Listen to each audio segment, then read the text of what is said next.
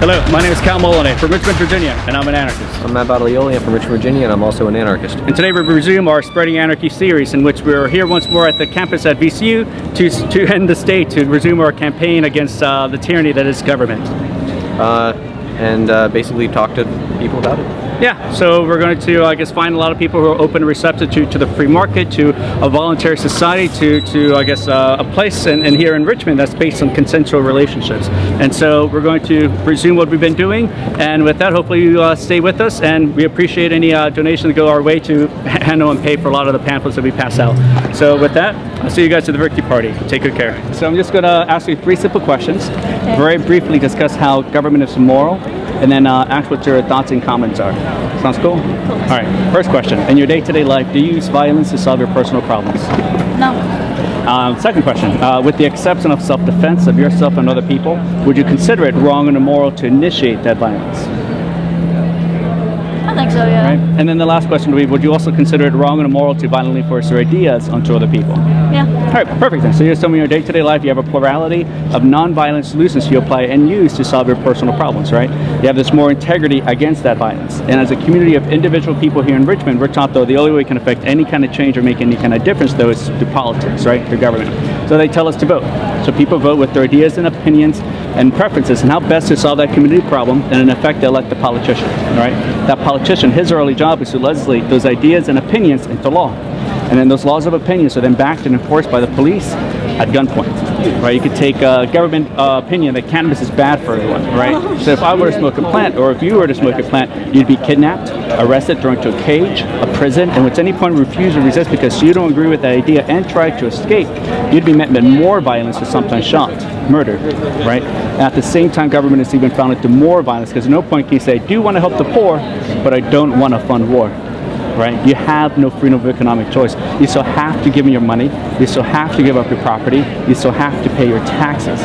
Because if you did have a freedom of economic choice of what to do with your own money, with your own property, government wouldn't threaten to send you to another cage if you didn't pay your taxes. And wasn't the original point was not to tax us? Right, yeah. Right, yeah, for 3% tea, and then you increase it to 25% on whiskey, right? Yeah, we took like the history class together in high school, so we remember DeFran. So that's how government is immoral. This organization only knows how to solve problems through one way, a singular way, and that's through the threat of and use of violence to solve any problems, versus the plurality of non-violent solutions. So you and us 3 here already share. So what are your thoughts on that? I think, honestly, like, I don't think government should impose upon us, but it takes more than one voice to raise up and say that this is enough and that we've had enough. Right. So that's personally my point of view on it. Right. And it's so much if it was an option, like you're saying should, that means like you should pay taxes or you should not. Kind of implying like you have a freedom of economic choice to cancel or unsubscribe as you would any other good or services. Like Netflix started to raise the prices and people cancel or unsubscribe went to Hulu, right? When government increases property taxes, income taxes, sales taxes, you don't have that freedom to cancel or unsubscribe, right? So what government is objectively, they have a monopoly on the services you and I want. I do want security, I want roads, I want delivery of mail, right? Even USPS has a monopoly on first-class mail. It is illegal and criminal for like UPS and FedEx to deliver pieces of paper. They could only deliver packages, right? So essentially that's kind of what government is. They not only forbid you from having the freedom to cancel and subscribe as you would any other real business service, but it also prevents you, it's criminal for you to compete against those monopolies. So it's not so much as I guess an option of should, is that government does that. That's how it... Definitional. Yeah, it's objectively that's what they do. If you don't pay your taxes, they throw you into a cage. If you try to compete against USPS, they'll charge you a fine. If you don't pay that fine, well, we'll come and collect the property. And if you resist, you'll be met with sometimes deadly force. Yeah. Right. So I guess with that in mind, I guess what do you think then of government? I honestly don't like government. I think there's idiots in government, but that's just my personal opinion. Right. I mean, if we take a look at like when Obama was like going against the other opponent, and they were doing like their well, you remember the talk, like they were doing like their talk or whatever. And it was just back and forth like fallacies, like they weren't actually arguing. More concerned about what color tie they're wearing and like. It's more like. It's like a beauty pageant. Yeah, pretty much. It's not about the actual issues that people want solved. Right. And if you take a look, like our systems are fucked at this point. No, you can curse. It's perfectly fine. Like most of our systems are like fucked at this point because of what government's not doing. Like, and also, I think who was it that said like, if Thomas Jefferson said like, if government becomes too powerful, the people should rise up. Yeah, well, a lot of people said that. Yeah. I said that. So I mean, I think honestly we should stand up for what we want. I'm just thinking like I'm not prone towards violence. I'm trying to think of a way that we could stand up without. There is a way to stand up. This is like people in the past stood up against slavery, right? We were very vocal about it. There's a guy, Lysander Spooner, this guy who challenged one of the monopolies on delivering pieces of paper. He created his own company. Government didn't like that, passed a law, and made it illegal for anyone to compete because he did it cheaper, better, efficiently than what the USPS could do back then. I mean, there is a way to always be hold that moral integrity against all violence, right? Not just state violence, but the violence we do to each other, and especially the violence honestly, that's. I'll put it this way: like, I don't like violence, but I understand there's occasionally a need for it. What need would you find to initiate force? I'd say that's what I'm trying to think. Is like, I don't like that we would probably have to initiate it, but I feel like if worse comes to worse and the government tries to slam us down, I think at that point it's time to say, it's enough. Right, yeah, and I would say like Detroit, for example, 2 years ago, like 47% of them just stopped paying property taxes, right? If we can kind of accumulate a number of people who are resistant to this government intervention in our lives together as a community, when we have enough the strength power, we can all kind of stop paying taxes together, right? Yeah. That'll be a way of a community sense of protecting each other's property, because it's essentially that's what we're here for protecting, right? Property rights begins with self-ownership. Government wants to make a claim that your body belongs to them. They can dictate what you can and cannot do with your body, but you can't tell the politicians the same thing, right? Yeah, politicians apparently are trying to be above the law, and that's what I don't like. Right. It's like with this whole like McDonald thing going on right now. Right. Like they're trying to embezzle all this money, and look where it got them. Yeah, yeah. So you'll find it like that. If we're united with values, when you push these values forward, they don't go backwards, right? I don't know anyone today that advocates for slavery, right? I mean, I wouldn't want it. I wouldn't want it either, right? We don't kind of go backwards in that, right? I mean, my boyfriend's Hispanic. I don't want that. Right. I'm Latino. I wouldn't want that either. Yeah. So essentially all we have to do then is just universalize our values, right? That's called the non-aggression principle, right? If it's wrong and immoral for you to initiate force, or for him or I, then it's also wrong for someone in a blue costume or someone who with the title of a president, drone bombing children overseas. It's wrong and immoral for anyone to initiate that force, right? Just regardless of where they are, regardless of whether it occurred in the past or not, right? It's like slavery wasn't just wrong in the 1800s, it was wrong before then, and it still continues to be wrong today, right? And that's essentially what we're pushing forward, I guess, non-politically. Politics is not going to set us free. Pulling up a lever is not going to set us free. That only legitimizes the government, the idea that you need a government, right? Yeah. So that's what we are. What we're doing today. We're part of a non-political organization called Liberate RBA, trying to, I guess, unite our community with these values. I guess when the moment comes, and together we can stand up and stop paying taxes altogether. All right. Cool. Well, my name is Cal. All right, Tori, pleasure to meet you. You know me, Matt. We both went to high school together. You know me. So that's the hidden violence, the immorality of government, that this organization only knows how to solve problems through one way, a singular way, and that's through the threat of and use of violence to solve any problems, versus, though, the plurality of non-violent solutions that us three here already share. So what are your thoughts on that? I mean, that's pretty much spot on. You can just look at the situation in Ferguson, like the increasing, just flat out militarization of police, that sort of thing. I mean, they're talking about like the Department of Education has their own SWAT team, Department of Agriculture. Oh my God! I don't know what they do. I hope it's nothing to do with student loans, right? Oh my. But yeah, I mean, just all that sort of stuff. It's crazy. No, that's very true. It's very Aurelian. Yeah. Did you know that actually the Supreme Court has ruled that the police do not have to provide you that protection? They have no obligation to provide you security. Did you know that? So a cop can see you being assaulted and they can just continue walking by. The only time they have an obligation is if you're detained in their custody.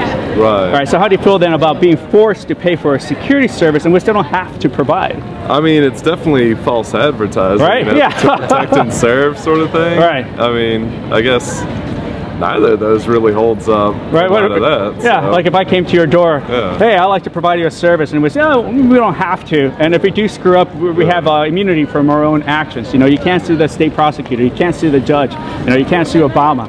So the monopoly on security is extremely messed up because there's no actual contract. They don't tell you what the service is they're going to provide. If you don't think they've provided it, there's no recourse for you to take, and they can charge you whatever they want for that particular service. Nobody would ever actually agree to that if they had a choice. And so that's what government is subject to. They have a monopoly on the services us three want. I want security. I want roads. I want delivery of mail. I want distilled spirits. They have a monopoly with that on ABC, right? The wholesale retail sale of distilled spirit, alcohol, right? You have no freedom to cancel or unsubscribe as you would any other real business service, right? Like Netflix. Tried to raise the prices a few years ago. People cancel and subscribe went to Hulu. If you don't like Burger King, go to McDonald's, go to Cookout, right? You have choices. When government has a monopoly on security on these services, you can't go anywhere else but USPS, right? FedEx and UPS and DHL can only deliver packages. It's illegal and criminal for you to compete against USPS. But because they have a monopoly on that, the cost of stamps always rises every time you have a monopoly, and quality depreciates. Like walk into your local post office and try to find a clock.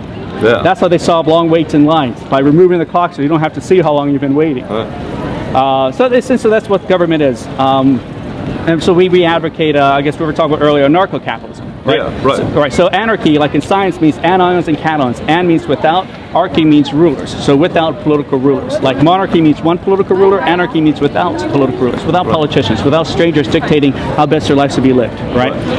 The capitalism part just means respect for property rights and voluntary exchange. Right? So a society based on consent. Right? You can't show me your contract with government. Right? Like the Constitution itself is not a contract, right? 37 people who signed a piece of paper before you were born, they did not have power of attorney, to sign you over to Social Security, for example, right? Yeah, sure. Yeah. So I guess with that in mind, what do you think of anarcho-capitalism? I literally found it I mean, I can definitely appreciate the the idea that it's especially because the nature of capitalism itself is to be like free market, like no restrictions, anything. Like it's all it is an exchange of goods and services, and you're not obliged to buy into anything unless you're getting something out of it. Right. I mean, it's just like if you said, if you don't want to eat it, Burger King, you can go to Taco Bell, you can go to any number of places, you can go to Food Line, buy your own ingredients and cook for yourself. If nobody's just providing what you're looking for. So of course to basically destabilize like the current crony capitalism is the phrase that is applied usually. Very true. Yeah. The only way to really do it is, the only way that you can influence is just pull the plug on the inflow of money, and either they're going to have to adjust or they will go under. Oh, that's beautiful. Okay, you draw a great distinction between the two, right? Crony capitalism ceases to exist when there's no government. There's no one to bribe, right? There's no legislation you can lobby against your competitors, right? They have to exist on their own merits, finally, right? I mean, it's almost unfair to even attach capitalism to it at all. Just like flat out, just call them like cronyism. I think they call it crapitalism. Exactly. No, nice. That's beautiful. I'm glad you drew that distinction. Sometimes that's hard for people to draw. Yeah, that definitely throws people off big time. We don't live in a free market. It's a state-controlled market. Yeah, I mean, especially when they're like, oh, big business, that sort of thing. Like, that only happens because they get that protected status. Right. Like too big to fail. Right. And get subsidies too. Yeah, exactly. Yeah. Like CEOs, Valdez always built up the coast of Alaska. The CEOs didn't lose their jobs, lose their money, lose their house, didn't go to jail. They're able to offset the cost to employees by lowering the salaries to consumers by raising consumer prices. And they're granted the same immunity from their own actions as politicians have for themselves, right? As state prosecutors and judges have for themselves, right? So that's really what that is. It's like walking in an Ironman suit knowing you can't get hurt walking across the street, right? Oh, yeah. Nice. That's beautiful, man. I'm glad you stopped by. My name is Cal. Absolutely. Yeah, sure thing. So we're part of a free market organization then. Liberate RVA, it's a non-political organization. So if you like, the books you've seen, we do a lot of course studies on the subject. We have a lot of meetings and gatherings, potluck, and okay, excellent. Yeah, a hangout, stuff like that. Would you like some pamphlets? Yeah, just some info, like when you guys are getting it. Right, so that's the hidden violence behind government. That this organization only knows how to solve problems the one way, a singular way, and that's through the threat of and use of violence to solve any problems, versus the plurality of non-violent solutions that us four here already share. So what are your thoughts on that? I guess in a lot of ways you're right. I do think that, I mean, there's some ways that they don't like suffer, like they don't impose violence on you. Like if, say I don't pay my taxes, I go to court. You know, I'm not shot or anything. I do go to court. Eventually I could be thrown in jail, which is right. I do think a lot of things we do overseas is wrong. Yeah, I mean, for the most part, you have a pretty strong argument. I can't see any flaws in it. My girlfriend's an anthropologist, so oh, really? I always hear about this stuff. Yeah. Right. All right. Cool. Cool. All right. And that's what it is. Like they'll prolong the inevitability that you will go to a cage. Wesley Snipes didn't pay taxes, so if they could send him to a cage for not paying taxes for 3 years, they could certainly send anyone else, right? They'll give you a fine, but if you don't pay that fine, well, we have a nice cage waiting for you, right? If you resist. So essentially, what government is objectively, they have a monopoly on the services I want. I do want security. I do want roads. I do want like delivery of mail, right? USPS has a monopoly on first-class mail. Yeah, that's true. I do want distilled spirits. ABC has a monopoly on alcohol, right? However, it is criminal, but I don't have a freedom to cancel or unsubscribe as I would from any other business because they have this monopoly, right? I don't even have the freedom to compete entrepreneurially against these monopolies. In order to provide you a better service, it's not going to be abusive or harmful to you, the consumer, right? So for example, it's illegal and criminal for FedEx, UPS, and DHL to compete against USPS and their monopoly of mail. Right, criminal. They could only deliver packages, right? So if you extrapolate that, but because they have that monopoly, the cost goes up, always rising with the cost of stamps, and the quality depreciates. I mean, walk into a local post office and try to find a clock. That's how they solve long waits in line, for you not noticing that you've been waiting in line for such a long time. But you go to a FedEx, you go to a UPS, it looks really nice, it looks well kept, you can look at the boxes outside, and so that's essentially what a free market would do. The free market would provide cheaper services with a higher quality, right? Yeah, I'm a big fan of free market. Yeah? Okay, so how would you define a free market? To be able to buy and sell at your own will and like be able to set your own prices and things. Yeah. Like even the ability to barter. Right. I'm a big fan of that. I didn't grow up in England, but I was born in England, and you see a lot more, some of that over there than you will here. Right, yeah. You'll see a lot more trades for goods and services and stuff like that. Nice, okay, so it's a respect for property rights, right? And voluntary exchange, right? And unfortunately, government doesn't respect your property rights, right? So, because if they did, you know, they wouldn't tax you in the first place, right? They would allow you to compete against USPS or against all the other monopolies that they have, right? Like for security, the Supreme Court has ruled that the police don't have to provide you security, right? Only when you're detained. So like, imagine I'm coming to your door and say, hey, I would like to provide you security, but we don't have to provide it for you, right? And we're going to force you to pay for this contract. He's like, oh, get the hell out of my lawn, right? You know, get out of here, right? Or you have the freedom to compete entrepreneurially against that monopoly of security, right? That's not going to be abusive or abrasive to you, the consumer, right? So without a government monopoly on these services, you have freedom of competition, better quality, you know, better, cheaper goods, right? So essentially, that's what we're advocating here. I'm part of a non-political organization, Liberate RVA, a free market organization, trying to create a society based on consent, right? Because you don't have a contract with government, right? You can show me your contract with AT&T, maybe with your car, your mortgage, but you can't show me a contract with government. Right, doesn't exist. That's true. Right. Sure. So I guess is that something? I guess your thoughts, I guess, furthermore, will that be something, I guess, to advocate for then, right? A society based on consent. Yeah. No, that's something I'm about. Yeah. Something I'm for. I'm a big fan of limited government. So. Right. Yeah. Okay. Limited government. So no government option, but. So what would limited government mean for you? I do think at some point you need like some sort of. Well, I don't know if you could really consider them neutral if there's someone making money off of you. Right. But like I would say limited government is like a smaller size government, like doesn't have as much control over things. Like if you want to have votes on like I don't know, gay marriage and stuff like that would be up to them, but not as much power and control. Okay, just like too much. I'm not really sure. No, okay, all right. So like a monopoly in law is what you're saying, describing, right? All right, so that's something that you will not find in a free voluntary society. You'll have competition of dispute resolution, right? So you have thousands of communities catering to your lifestyle and preference. So you can have an apartment preference that has a rule of like cannabis not allowed. Great. One across the street with the rule that says, you know, 420 friendly. right? So you can have competition of rules. You can have a polycentric legal system, one that you actually give consent to the rules and laws, right? Instead of like the majority voting their preference over you, you can have thousands of separate free market competition societies, right? So I guess a limited government doesn't allow you to have the freedom though. If you want to have a community that's against gay people, great, here's a community for you, right?